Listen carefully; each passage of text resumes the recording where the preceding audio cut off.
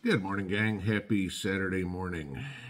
Okay, today's topic falls into one of those categories of things that make you go, yeah. A lot of us have heard the stories over the last couple of years of the mass migration in the United States. And we keep hearing over and over and over, oh, people are moving to Texas. Oh, people are moving to Florida. Oh, people are moving to Tennessee, right? You've all heard that, and the overwhelming comment that you hear is, well, they're moving there because there's no state income tax. That's a bunch of bullshit, okay?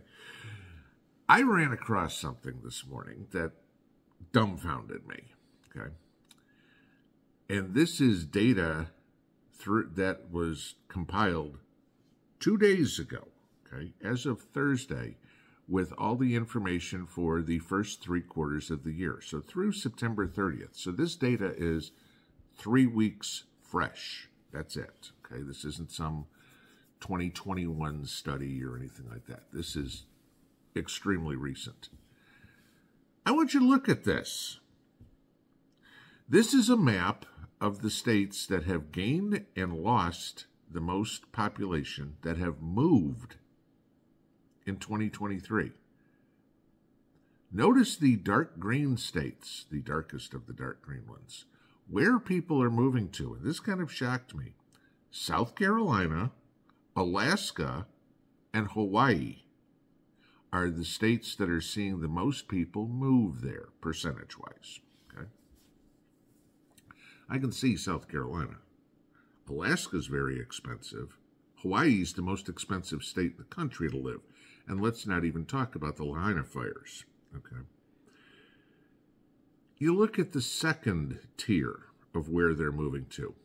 Montana, South Dakota, Arkansas, Tennessee, North Carolina, West Virginia, and Maine.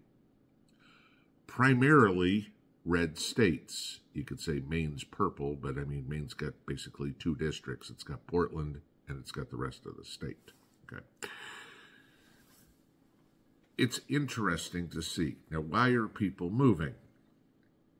Well, it could be taxes. You'd say it'd be weather, but if people are moving to Alaska, Montana, Maine, it's not like they're trying to get out of the snow. Okay. You could say it's job opportunities. Well, I'm not thinking there's boatloads of job opportunities in Montana and Maine and West Virginia, okay, or South Dakota for that matter. Sure, there's some. Nothing against any of those states for sure. It's just more open country. So maybe people are moving to get away from the cities, which is a good thing. However, we've all heard the comments in the past, don't Californicate my Idaho. Stay out of, insert state here, we're full, right? We've all made that comment. We don't want people moving to where we are. I'm seeing that here, where I am. And I want to give you a couple of stories. These are things I've heard in the last couple of days about this area. Sure, me being in Tennessee, we have an influx of people. Northerners, going back to that map, where are they coming from here? Illinois, Ohio, the Northeast, okay? And unfortunately, as much as we all hoped that it was the conservatives that were leaving the liberal states, the liberals are doing it too. I'm going to give you a couple of stories, and you tell me how you like these. The lake I live on, okay, Norris Lake, is huge, okay? Covers, I think it's got 800 and some odd miles of coastline. There's a story about a woman who's all northerner, moving down here, wanted to start a petition that, and she went into a store and asked the store owner if she could hang her petition up in his window for people to sign. He read the petition. She wanted to limit the lake usage to Monday through Thursday for Tennessee residents and only allow the lake to be used by out-of-state residents on the weekends. The store owner basically pulled his lighter out of his pocket and burned her petition right in front of her. Okay. No, sorry, you're not going to tell people when, you have some serious audacity coming down here and saying, my northern attitude is going to tell you when you can use a body of water. Okay, kind of funny. I talked to another guy a couple of days ago. This was kind of interesting. And he is, let's just put it this way, he's in the service industry. So he comes out to people's houses and does certain things. I don't want to say who he is or specific what he does. But so he was talking to us, and he goes, I've got 2 different price lists. One for the people up here and one for the people in Knox County. Yeah. Now, Knoxville, like every other city, is uber liberal. And as he was saying, he'll take care of the people who live out here in the country. He's gonna milk the people that the liberals that live in Knoxville. Okay. I thought it was quite humorous. Okay. But I agree with him. He's taking care of his own, which is what we all need to concern ourselves with. Because maybe it'd be hard to say this was organized, but we don't have a census coming up for another 6 years. Right? And if you remember what happened in the 2020 census, California lost a couple of seats, Texas picked up 1, Tennessee picked up 1. The conservative states picked up some seats in Congress. They picked up some electoral votes for this next election that we're going to see, because more people moved to red states. So there's more congressmen, more electoral votes. But what if it turns out that this is some sort of concerted underground effort, maybe, okay, to liberalize the red states? I mean, we know the Democrats tried to make a play for Texas in 2020. They lost, okay, but notwithstanding all the creative vote counting that we had, Arizona, a traditionally red state, went blue.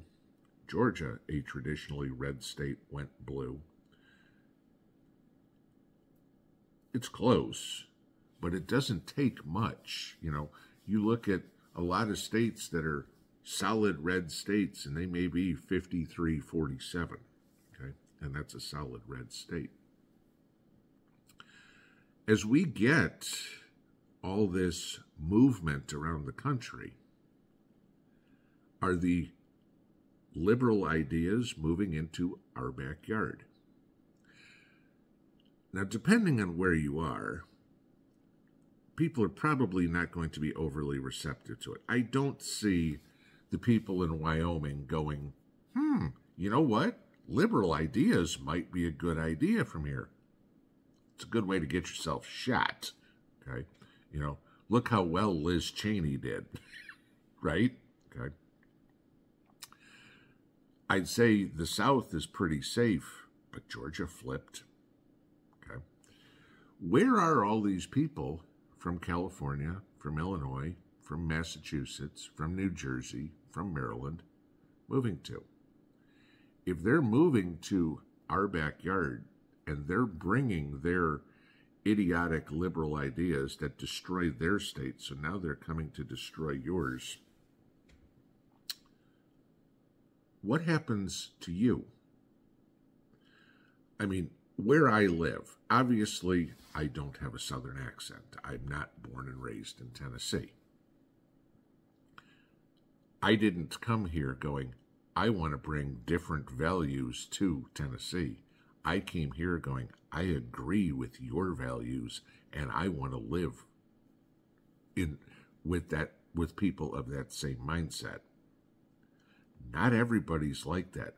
There's areas right here by me that are just completely inundated with liberals. They come down here, they think they've got all this money, they buy their big million-dollar homes, on postage stamp lots, and drive their Cadillacs or their Porsches or something, which I get a kick out of.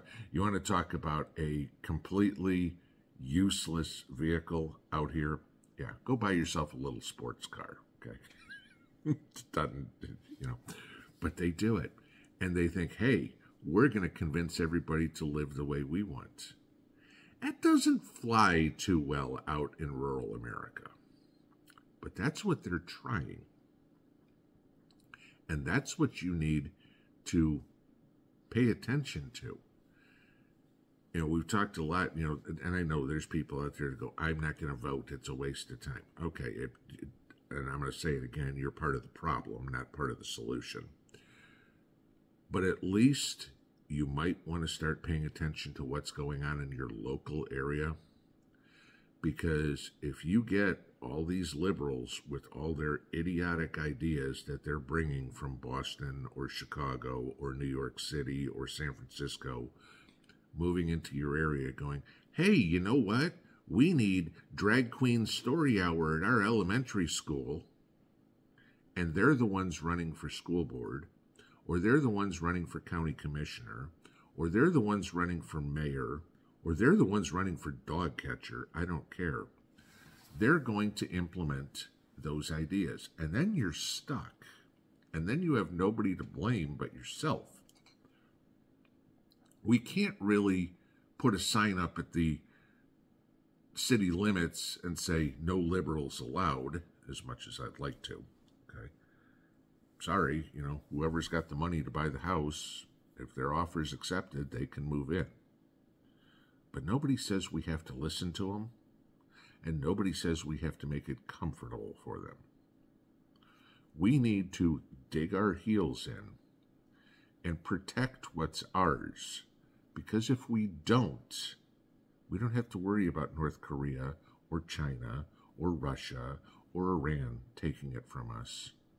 It's going to be taken from us by our next door neighbor, who just has a completely warped mind and mental disease. Pinball out.